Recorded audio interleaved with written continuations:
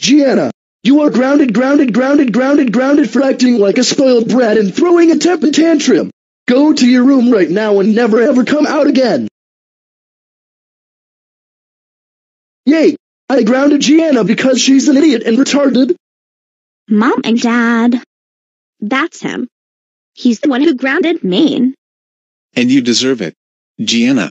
How dare you act like a spoiled brat and throwing a temper tantrum. You are grounded for life. Go to your room right now. And we will lock your door. And we will put the whole bricks on your door so you do not escape. What?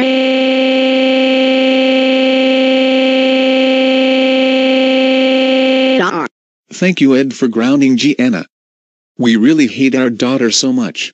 You can go home now.